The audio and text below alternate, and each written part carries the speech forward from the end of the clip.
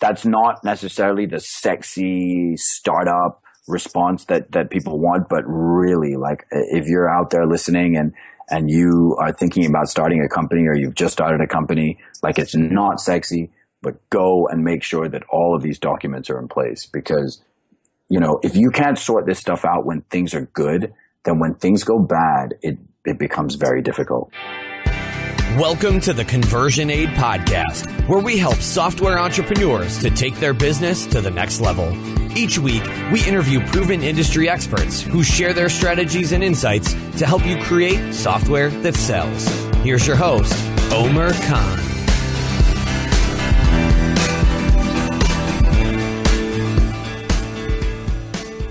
Hey everyone, welcome to the Conversion Aid Podcast. This week's episode is an interview with the co-founder of a Singapore-based startup that helps businesses respond within minutes to potential leads. The co-founders actually worked together on a previous startup which failed, but they learned some valuable lessons from that experience. And when the time was right, they decided to launch their second startup together. We talk about how they built the business that did over $350,000 in revenue last year, and how they're now actually using that business to fund their latest product. There are some great lessons here, which this co-founder learned the hard way, so hopefully you won't have to make some of those same mistakes. I think you'll enjoy this episode. Before we get started, if you haven't joined the Conversion Aid community, now is a great time to do that. You'll get notified of new episodes right in your inbox, and it's a great way to learn from successful SaaS founders and entrepreneurs. Just go to conversionaid.com/VIP and enter your email address to join. All right, let's get on with the interview. All right, today's guest is the co-founder of Lucep, a sales acceleration tool that helps companies increase their lead conversion rate and boost revenue by providing faster access to interested leads. Lucep's customers include companies such as Starwood Hotels, Jaguar Land Rover, and Citibank, to name a few. The company was founded in 2014 and is based in Singapore. So today, I'd like to welcome Zal Dastur to the show. Zal, welcome. Thank you very much for having me, Omar. Now, first thing I always like to ask is try to figure out what motivates my guests. So is there a favorite quote that resonates with you? And if not, then what gets you out of bed in the morning every day? It's quite funny you should say that, only because I have 2 screens in my office. And what I did is when I set them up, as the wallpaper, I downloaded about 20 to 30 different quotes. And I set them on a timer. So basically every day when I go into the office, both of the screens change and there's a motivational quote on each screen.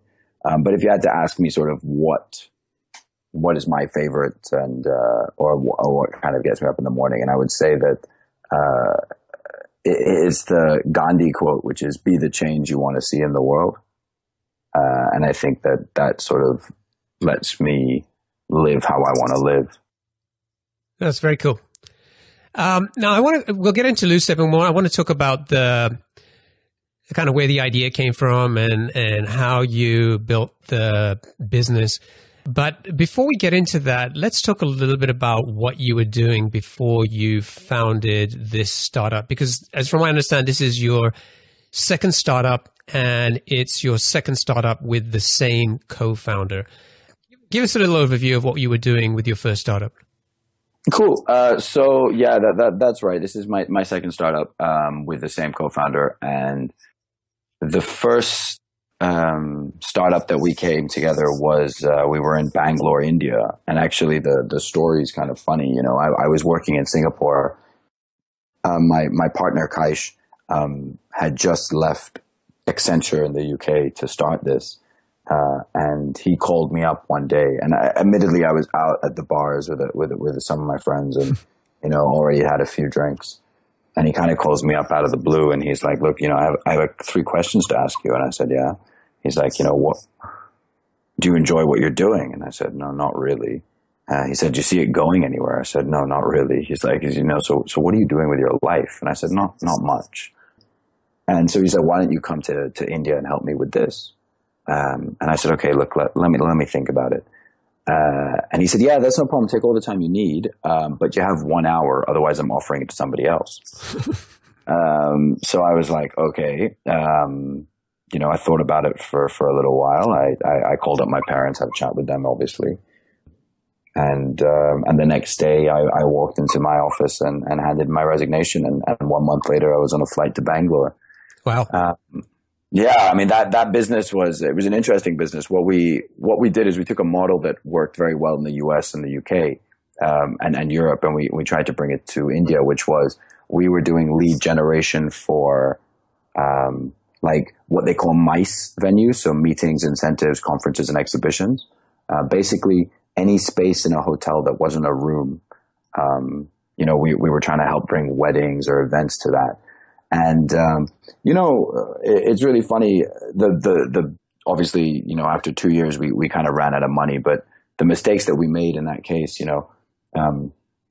we didn't know anything about funding. So I think we went and spoke to 3 very large VCs, of which Sequoia was one. There's another very large VC in India called Accel. And there was a third one that we spoke to, and basically all 3 of them kind of politely said no, obviously, because we were a very small company at that time and kind of, not within their sort of funding bracket. But we didn't understand any of that. And we thought, oh, well, if these 3 guys have said no, then nobody will fund us, And it's funny, it was only years later that Kaish and we'd met up with the head of digital for Taj Hotels, which is the largest hotel chain in India. And he told us that we were the first ever startup to get a company-wide agreement with Taj Hotels, and that the model that he used with us is the model that they now use for all of the copycats that came after us. And I mean, that at least made us feel like we weren't total fools, And I think at the time the market really wasn't ready for what we did, and in the 7 years that's happened, like, India as a country in terms of how they use the internet and how comfortable they are with the internet, because there weren't any large internet companies then. Companies like Snapdeal didn't exist. Flipkart, which is sort of the Amazon equivalent over there, had just sort of started. So people weren't really comfortable putting credit card details online, and it was wrong place, wrong time, but also like a lot of our naivety in the business. And I guess learning lessons, and that's what it was really all about. But it was a very interesting experience. I'm an Indian myself, but I've never lived in India. So at least for those 2 years to go there and live there, and my partner is the same. He's of Indian origin, but never really lived in India. I think for both of us, it was quite a transformative experience. So you guys ran out of money, and then we ran out of money because we only figured the model that worked a lot later on. So originally we were charging commission. And what would happen is that we would send the business to a hotel, and the hotel would turn around and then say, okay, but actually, you know what? I don't pay any commission on room nights, or I don't pay any commission on F&B, or, oh yeah, I've written the check for your commission, but it's sitting here in my office and I'm not going to mail it to you. So if you want it, you have to come and get it. Like, it's just all of these different things. And once we found out that actually what we need, the hotel to preload credit onto their account, and we distribute a lead, we charge them like a couple bucks, but what we do is we distribute that to 5 or 6 hotels. And that model started working, but we just ran out of money. As many startups do when you don't manage your cash flow correctly. And I think that sort of experience really set us up for how we manage our business now, because we monitor our cash flows so tightly. So what did you do after you shut down that first startup? Did you guys go back to kind of like a regular job, or did you start sort of thinking straight away about the next startup? No. So Kaish went to work for Credit Suisse, and he was like a very senior IT project manager over there, and in fact managed one of their largest moves of people in Asia. So they were in several buildings, and they set up a whole new building, and he helped move that and with all the work that's required. And I actually joined as a partner in a boutique digital agency in Singapore. So I came on and was there for a little while. So I think we were both doing that for about a year or two. And then we started, messing around with ideas and looking at the problems that we were seeing in small businesses and trying to understand how we can work together. So there was, and then we started working actually at the same company, because Kaish joined, and then he said, look, why don't you come and help me? He became the CEO of that company. It was a audio visual system integration company here in Singapore. And a lot of the problems that we saw within that company led us to develop the sort of solution in the way that we did, particularly how the company managed their sales team and how sort of inefficient the whole process was. So tell me about how did you come up with the idea for Lucep? So you saw this problem. Do you remember the moment, the kind of when you guys had that aha moment? I mean, to be honest, it was, I don't think it was one moment. We developed our customer engagement platform, and that we've sold that platform to large banks and hospitals and medical clinics, and so what happened was we kind of looked at it and we're like, well, what else can we do with this software? How else can we adjust it and change it? And it came when we started discussing, so basically the problem that we faced was, one, nobody within the company was accountable for leads. Two, all the online leads were going to this, the lady in charge of marketing. And what she would do is, instead of allocating the lead to the person who was better suited for it or the person whose industry it was, she would give the lead to the person who bought her lunch last week, or, the person that she liked the most. So she wasn't exactly, it's not the ideal scenario. And we thought, okay, that's really strange. And the other thing was, the management had no visibility on how the leads were being distributed within the organization, right? Because they would come into a mailbox and then they would send them out, and you weren't really seeing who got what and then who was held accountable for it. And the other thing that we would do is, because we were sort of, I would say, senior management, and we want to test the sales team. So we would send in fake leads to see how long it took them to respond. We would call them at lunchtime to see if there was anybody that picked up. And we were just like, this is ridiculous, because they weren't doing it. And we knew that we were losing business as a result of this, which is how we sort of came up with the idea of Lucep. And then we thought, well, if these guys need this, there must be hundreds of thousands, hopefully millions of businesses out there that need this same sort of help. And that's how we came up with this idea. Okay, so great. So you guys have got the idea. You think that this business has some potential, but you're now second-time founders. So, hopefully wiser and more experienced. So what did you guys talk about doing differently the second time around? Well, I think one of the big things that we did differently was we made sure, we were quite lucky in the sense that we had developed a couple of products that helped generate revenue for our business. So they were products that we had already built and we had licensed to large companies. And what we did is in the sort of friends and family round that we went around and asked for some money. Once they gave us that money, we made sure that we at least had sort of runway for 2 years, and we knew that the products that we had sold would continue to generate revenue. So I think, as I said, cash flow and making sure that there was money in the bank is something that was very paramount in our mind, and that's something that we held on to. And I think we just monitored our finances a lot closer, and we were very careful about how we got the money and where we got it from. I think, we were, we were comfortable in the situation that we had, and we knew that we would have to go out for funding at some point. And we just wanted to put that off for as long as possible.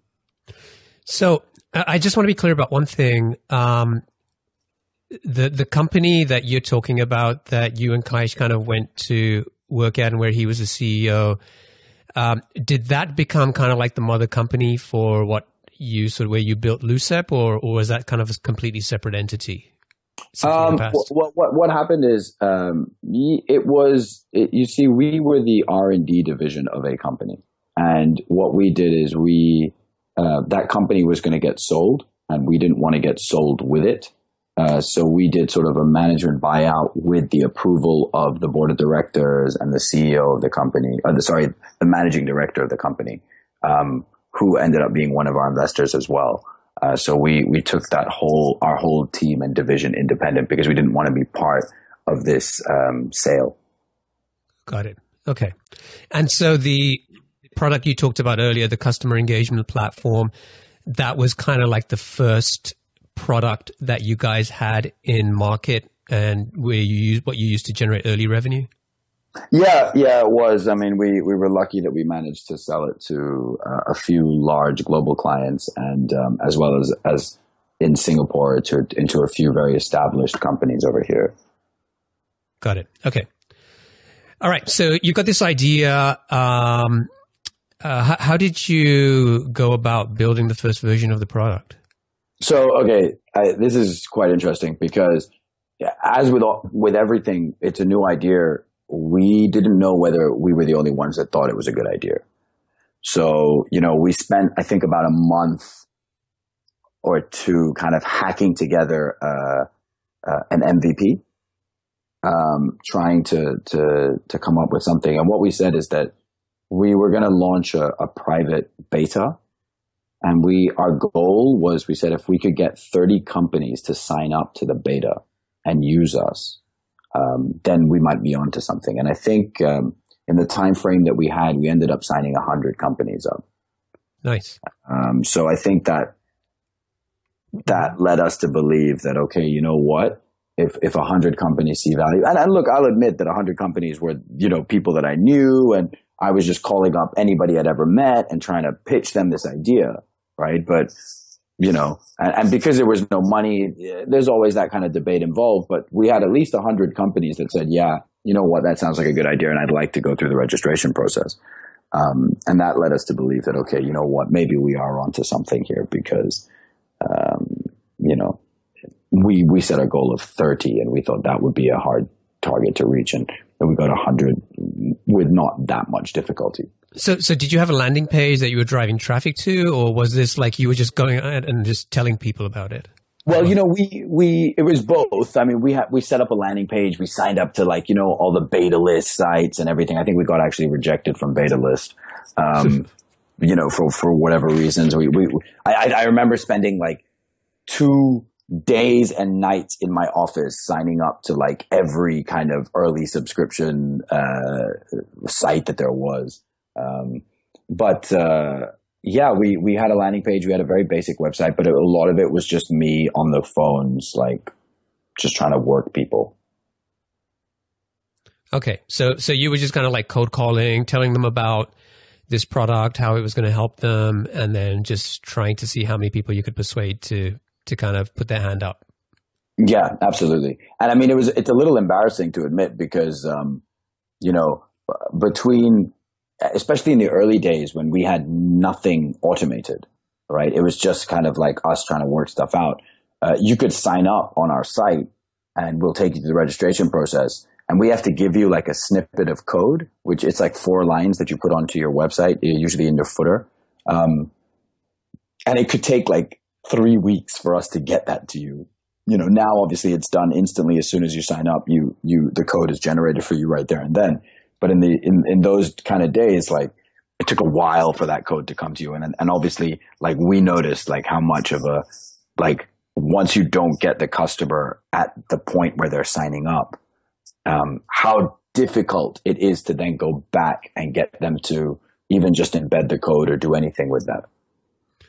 Yeah, no, I mean, totally. I mean, I think in the early days, it's like that, right? I mean, if you're spending too much time worrying about automation in the early days, you're probably doing something wrong. And it kind of reminded me of, I had Tom Leong, who's the founder of a Seattle-based startup called Anthology. And what they do is they take, I guess, tech talent, people who can submit their resumes, and they basically match them to employers who are looking for looking to hire people.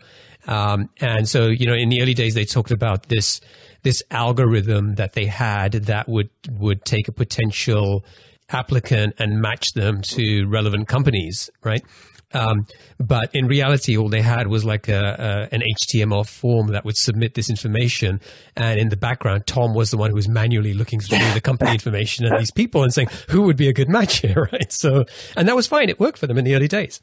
I mean, you have to do what you have to do. I remember so obviously getting on the Android App Store is quite straightforward. Getting on the Apple App Store, however, is less than straightforward. And so for the first, particularly for all of our beta users, we were requiring them to give us their UDID numbers. I'm not sure if you've ever heard of a UDID. I hadn't until this process. And this is like a very unique number on your iPhone, which is not your serial number. And the process that you have to go through to get it is, just to get the app, you had to do so much work as a customer. So, getting the app on the App Store was a really big step for us. But again, the fact that we had people that were willing to go and, log into iTunes and find the UDID and send us the UDID just told us okay, these people are willing to actually work for this tool. So it must be of value. So you had about 100 companies sign up. Did you actually have a product at that point? We had we had sort of a product, I guess. What you'd worked in the first couple of months to kind of pull together. Yeah, exactly. We had that. Okay. Before we get any further, I think one thing I want to just kind of clear up is give the listeners just a quick overview of what Lucep how it works. So basically, from the point where they can go to a business's website, see your form, fill that in, and ask, say that they want to be contacted, through to the back end when whoever at the company gets notified on their mobile device and kind of reaches out to that customer. Just kind of explain what's happening in between there. Sure. I mean, I think you covered it fantastically, actually. But yeah, what we do, there are a couple of things there's sort of the stuff that you see and the stuff that you don't see, right? So one of the when you come to the website, what we have is it's a widget that sits on your site. And that code can be embedded into anything from a white paper download form to a contact us form. We also have pop outs and rollover options as well. And the idea being that we want to just kind of have a tool that invites visitors to engage with the business. And what we're developing actually now is we're developing an artificial intelligence engine, right? And what that engine is going to do is that engine is going to start sitting there and calculating okay, for every lead that's raised. So let's say somebody comes from a LinkedIn post on 2:00 on a Wednesday afternoon. After about 10 seconds, our widget pops up. They see it, they fill it in, and they send a lead. Then the artificial intelligence gets positively rewarded for that. And then let's say somebody comes from Facebook. They try after 8 seconds for the widget to open up. The person closes the widget and then maybe 15 or 20 seconds later reopens it and fills it in. The artificial intelligence engine, calculates that, okay, maybe people from Facebook need a little bit of time. So in the background, and you don't have to do anything because it's working on the sort of hundreds of thousands of sites that we're going to be on, it's calculating and understanding what is the best way to engage with specific personas. So that's all kind of set and forget for you as the customer. But as a visitor, what happens, you come to the page. Our widget sits on all of your pages. And the reason that sounds like it's not very impressive, but what you'll find and what our customers have found that's shocking is that if you had 100 people visit your website last month without the widget and 8 or 10, filled in a contact us form, if you had that same 100 with the widget, you're looking at 15 or 18. So in terms of just encouraging people and getting people to do fill out a form, having it floating where on the website whenever they need it, really creates a big difference. And what happens is, as soon as they fill out that form, they usually put in their name, their phone number. There's a little drop-down menu to say what you're interested in. You say get a call back. Now, what that will do is it sends an instant notification to the Lucep app, which is on your sales team's phone. So let's say you have 5 guys in your sales team. all 5 will get the notification that there is a new lead. But where we're a bit different is it's the first person to sort of grab that lead that gets the data. So it's kind of like Uber. You know, when they push out Uber, the first driver to say, yep, I'm free, gets that passenger.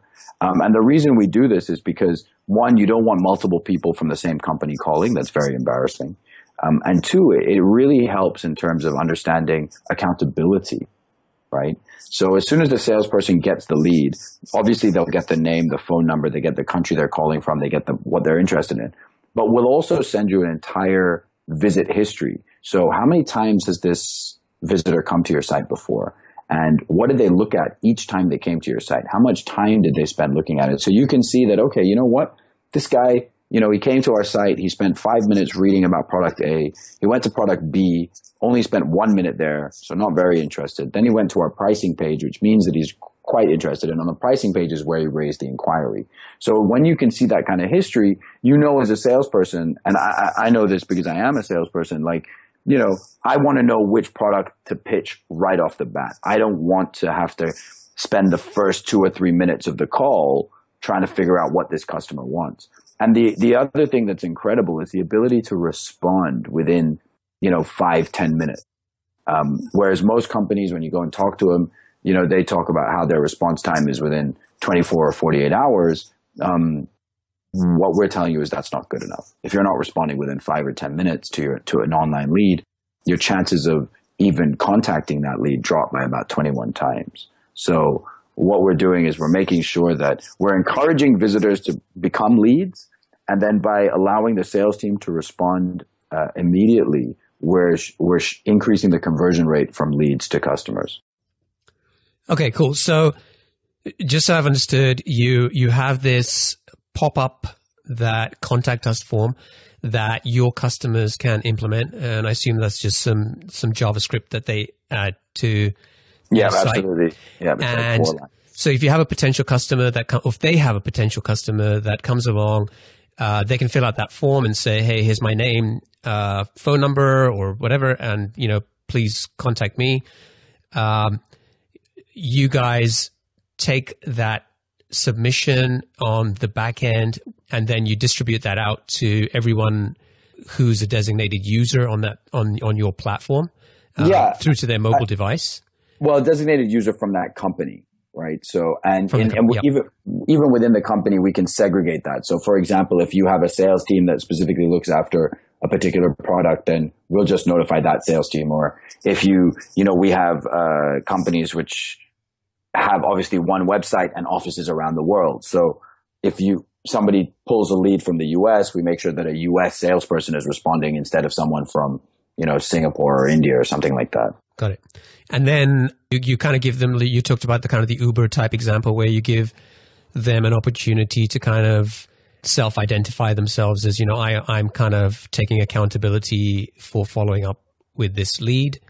You also send them relevant information about the lead beyond the sort of the explicit information that the user entered into the form. So that could be maybe the product that they were looking at when they submitted the form, or it's usually the page that they were on and what other pages they visited on your site, how much time they spent on those respective pages.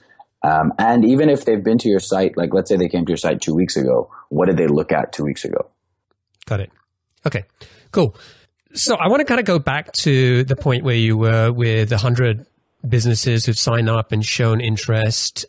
You've got the early makings of a product. I want to understand a little bit about growth and what you did to get the first few paying customers, and then how you kind of built momentum and brought more customers on, and kind of the things you were doing. So tell me about those early days and how you took those 100 potential businesses and converted them into your early customers. I mean, I love that you're saying early days, because really it was, you know, January 1st, 2016 was when we went live with it. Which was like 4 or 5 months ago. Which is the latest version of this version of the product. Yeah, exactly. And what we did is, I think it's from the very beginning, we said, okay, great. We've got these 100 people. We wanted 30. So that means that, there's some interest, right? That's great. And we weren't getting too excited. I think, if you've done startups before, you're always in sort of a realist mode. And what we then said is we want to get people to pay for this. Right? And we said, I don't care what they pay for it, but we want them to pay something. So I think from January, we offered a deal that if you signed up and paid, it was $1 per user or per salesperson per month, right? Because that's our pricing model. We charge per salesperson per month. And in February, it was $2 per salesperson per month. And that's how when we were starting to go out to clients and we were saying that, okay, look, thanks a lot, but now you're going to have to pay. But we can do this offer for you for the first year. And we got people to start paying. That's when we were like, okay, so people are actually willing to, whether that was $24, whether it was $12, whatever it might be, they were just willing to put some money down. And that helped us be a bit more comfortable. And then I think from March onwards, we just started charging what our normal rate was. It's incredible because we have quadrants that we analyze when we look at our customers, right? So the quadrants are like, it's basically a division of traffic and leads, right? So we know that if you're high traffic, high lead customer, chances are you are going to be in a good position to pay, right? If you are a low traffic, low lead customer, you're not going to want to pay and we'll just keep it on your site anyway, right? So I think what we did is we started looking at our clients like this, and then we started attacking the ones that were high traffic, high customer, high leads, and low traffic, high leads, right? And those two, if you fell within those two brackets, we felt, okay, you would be more than likely to pay. Because when we look at a company, we have 3 criteria that we sort of came up with, which helps us identify whether a business is ready for this product. And that's usually like, do you spend more than $10,000 or $15,000 a year on digital marketing, which means that you understand that the web and the online space is a good way to get business? Is your transaction value, so that the average ticket size, above $1,000? Because anything below that tends to fall within more along the realms of e-commerce. And then thirdly, and probably most importantly for us, it's usually where the research is conducted online, but the transaction itself is conducted offline. And that requires, and when the transaction is conducted offline, it's usually a more relationship sell. It's usually like a complex sell. As I said, nobody goes to a lawyer or accountant and buys their services online. You want to go and meet them and understand some of the work they've done. And that's really the types of businesses that we work for. And most of our businesses are in fact software companies or software service companies. They're just the ones that get it and their values are higher. So those are the guys that we kind of go after, and they're the ones that, if you meet those criteria, you're spending that kind of money, you'll see the leads. And honestly, like, I think, and again, this is, counting from January 1st, I think we've probably had only 1 or 2 companies that have put us on their site and then taken us off. And we've had no company that's gotten business down the app that's removed us. Because I think once you see that we have these testimonials that come back from our customers, that once you see the sort of delight that we give your customer when you're responding within 5 or 10 minutes. And we see it all the time because our SLAs, particularly, we have to sort of practice what we preach. And if somebody comes onto the site and you register, you're getting a call from someone in our team, and you're getting that call quick. And that kind of, wow, okay, you guys really are responsive. And when it happens in another business, when somebody's actually asked for the call back and you're responding within 5 or 10 minutes, at no matter what time, day or night, it's really incredible to see the response that comes from our clients' customers. Yeah, I saw that on the form on your website, and I think that was my initial reaction, was like, okay, these guys are, eating their own dog food, as we say here in Microsoft land. But I can't remember what it was, and I was thinking, well, it's probably the middle of the night in Singapore, and I was like, I wonder what would happen if I filled out this form. Somebody would have called you. Most likely, it would have been me. Interesting. So you don't sleep either. I mean, does anybody really? Especially if you're in a startup. But no, our phones sort of lie next to us on the beds, and we have a particular tone for when the Lucep leads come in, and it's loud enough to wake us. You're serious, right? Yeah, I'm dead serious. Yeah. Wow. I mean, we've got a team, right? So it will go to everybody in that team. But chances are that I think within our company, I kind of hold the record because my response time to leads is under 7 seconds. Wow. Yeah. Wow. Give me an idea. So how many customers do you guys currently have using this product? We've got about 220 odd businesses that have signed up, and that leads to about 400 to 500 users, because we have on average about 2.5 users per customer. Okay, got it. And then in terms of revenue, where are you guys with that right now? I mean, I would say in terms of monthly revenue, we're sort of in the mid to low thousands every month. So nobody's IPOing anytime soon. We're very lucky that we have products that we've sold in the past that help generate revenue for the business, and that allows us to, because we're entirely bootstrapped, so we haven't gone for funding yet, and it's the products that we've sold to large enterprise that kind of keeps the lights on and keeps us ticking. So we talked a little bit about this briefly before we started recording, but give the listeners a sense of like what those products, the kind of the old other products are doing for you in terms of revenue, because I think that they're kind of a significant factor in you guys being able to not go out there and be kind of forced into a situation where you're having to find investors. So I'm kind of curious in terms of both the revenue they're bringing in, but also what's the overhead of continuing to build, maintain, support those products while you're trying to build this new product? So, I mean, the revenue, it is the entire reason that we're not been able to go out and get funding. So we started in our first year, we did $250,000. Last year we did $500,000, and this year we're on track to do about $1 million. Now, what we have is we actually have about 25, 27 global partners. They include the likes of Accenture and companies like Whitlock and things like that go out and distribute our product for us. And so in terms of the overhead, we have one guy who sits there in our company, and his job is to manage enterprise accounts. And we have like one developer that does upgrades and changes and things like that when they need to be done. Basically, when our integration partner cannot do them, if they're a bit more complicated, then we look after them.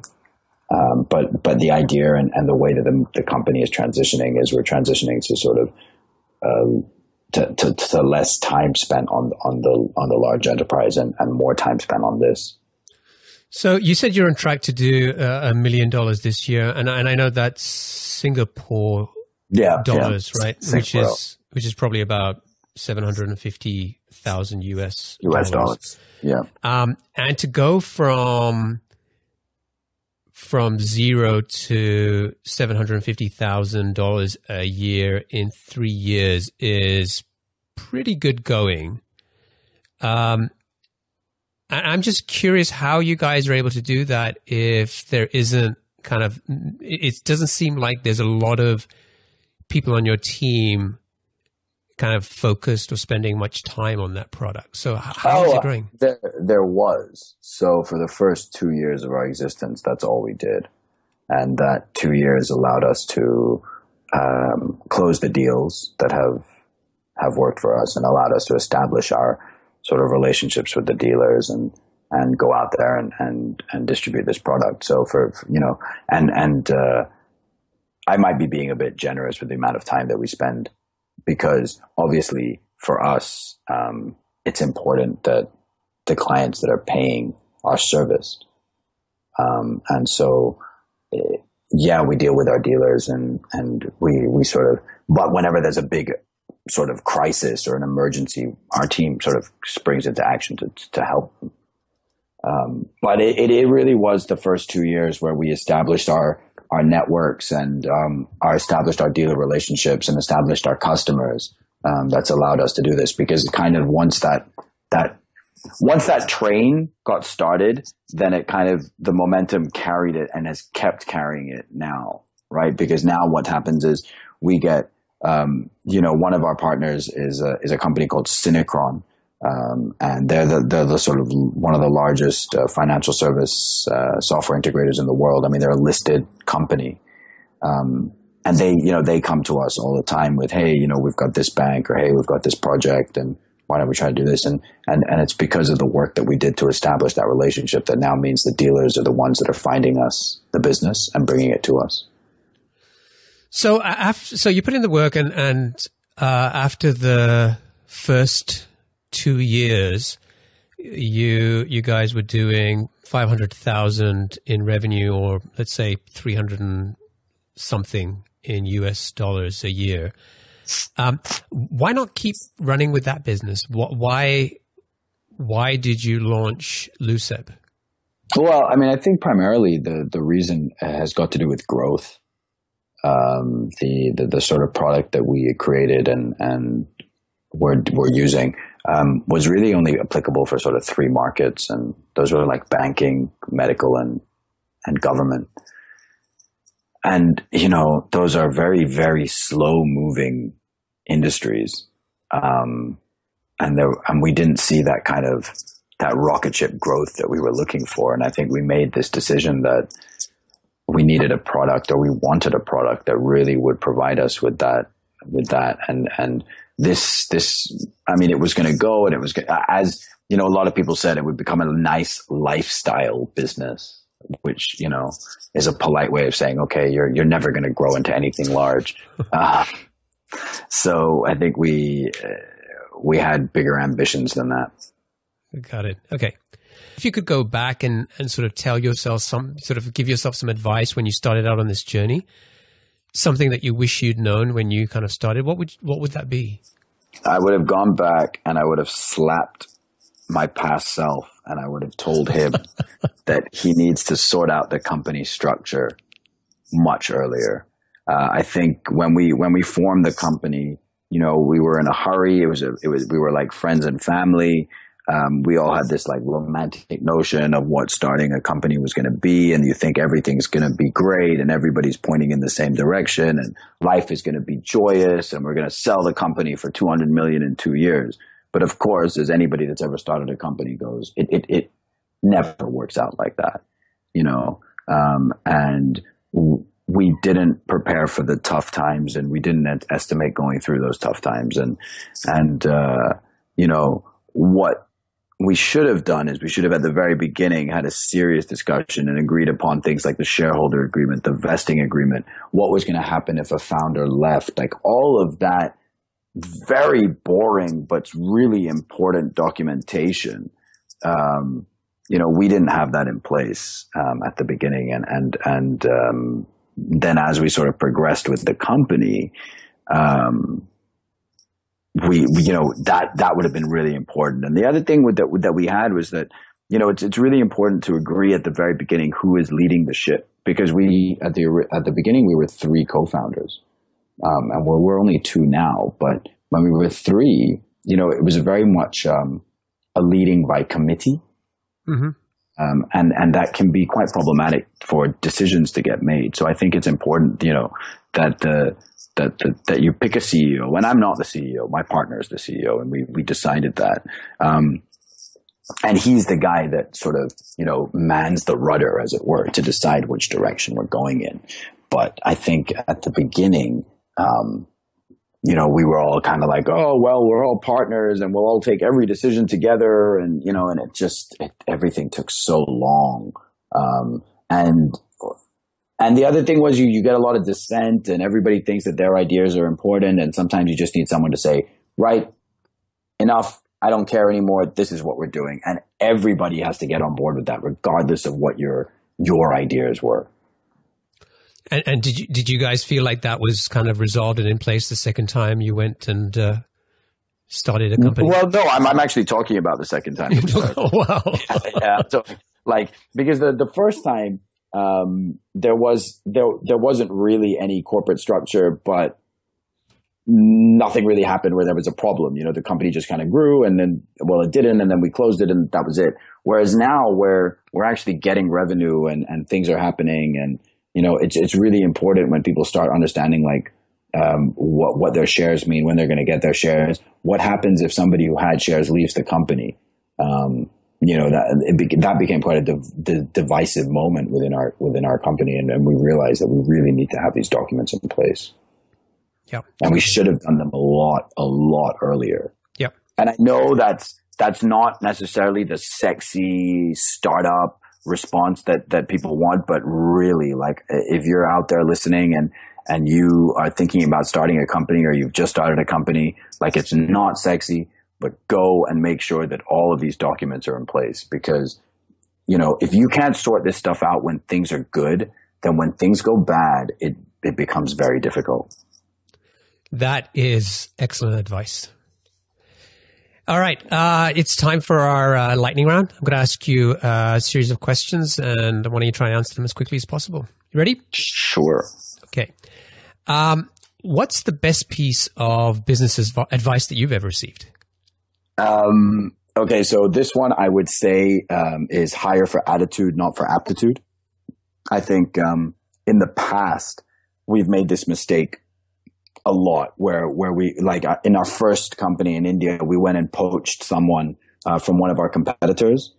And we, she came and she got a very high salary, but her attitude was toxic. And literally, I think she was fired within the first 2 weeks. But the kind of damage that it does is incredible, and startup life is not for everybody, it really requires a specific type of person, and that person has to be sort of adaptable and understanding, I feel. And yeah, really, when you make that mistake of hiring the wrong person and the toxic atmosphere even one person, and when you're only a company of 4 or 5 people, one person is 20-25% of your company, right? If 25% of your company is toxic, you're going to have a problem. And we've even faced it in our other company where we brought on somebody and it didn't work out, and it probably took us a lot longer than it should to have get rid of him. But just the atmosphere and everything while they're there, it is really, and one, it's just not productive to have these type of people in the company. So I would say that, something that we really look for is we hire for the attitude of the person, not the aptitude. What book would you recommend to our audience, and why? So the book I'm going to recommend, and it's one that I just finished reading. It's not my favorite book, and it's not even my favorite business book, but I do think that it is the book that may have the single largest impact on your listeners. And that book is, have you heard of it? It's called Search Inside Yourself by Chad-Ming Tan. No, I haven't. And what this book is, and I think I might have butchered his name, so if you're listening, I'm very sorry. But what the book is Google, their famous rule about having 20% of your time is allocated to your own personal project.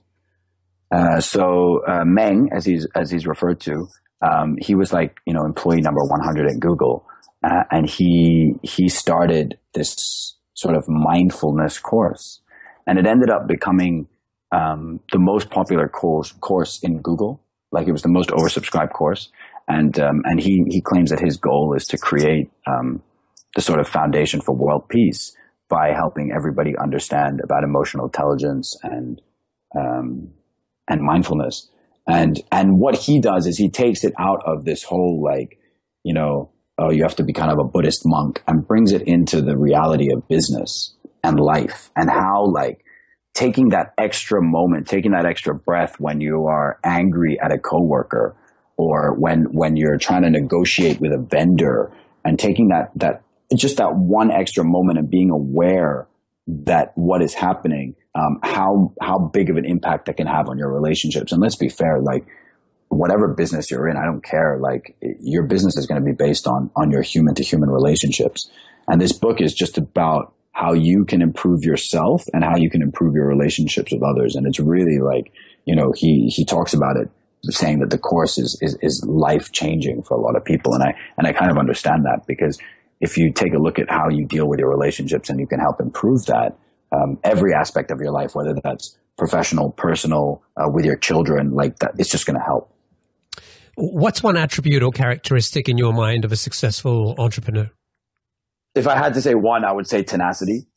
And I have this sign that's stuck up on a yellow sticky note on my monitor, which I put it up on the first day. And, a big shout out to 3M and Post-it that it's still there like 3 years later. But I have this sign, and I'm not calling myself a successful entrepreneur by any means, but it just says persistence pays. And it just, it sits there and reminds me every day that you can't give up. And I read this Winston Churchill quote, which is, success consists of going from failure to failure without loss of enthusiasm.